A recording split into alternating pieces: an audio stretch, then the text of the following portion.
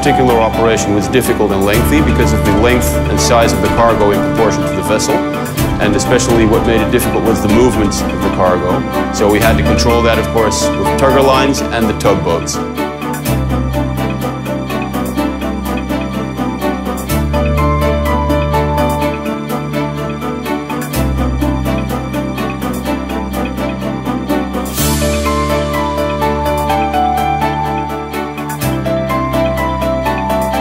Well, we managed to get the FPU in position on the cribbing, and that's, of course, all thanks to good teamwork with the crew and the project team. The sea is waiting for us.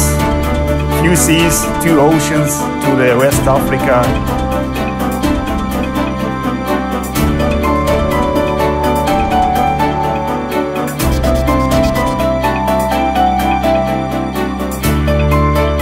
Right now, this is the biggest and heaviest cargo ever transported, plus the largest amount of riders on board.